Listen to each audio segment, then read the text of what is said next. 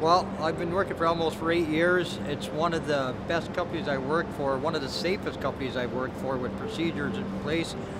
Um, I would actually say that when I started here, it was just beginning at the end of the MATS program where they were training people from the reserve to become miners.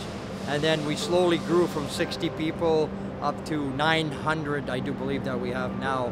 So I really enjoy all the training that I've been doing with employees, new employees.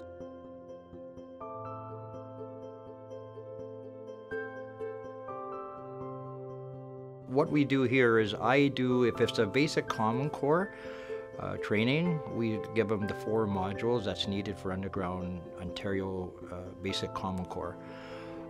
The other training will be an in-house license to operate any piece of equipment. You have to be signed off by a competent person, which is the trainers.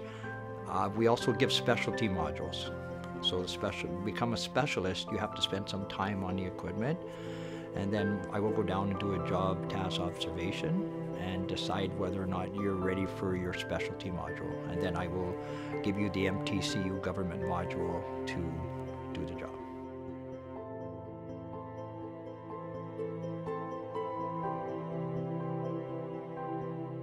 We have 3 different categories. We have development miners, we have production miners, we have construction miners.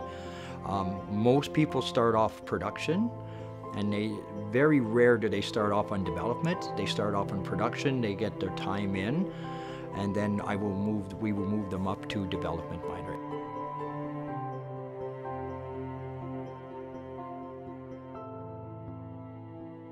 You start off as a miner 4, as a laborer underground, and you go miner 4, miner 3, miner 2, miner 1. A miner 1 would be a miner that has a lot of experience, more of the jumbo man, development miner. But it takes years. You don't just become a specialist underground in a year. It would take years before you graduate that far.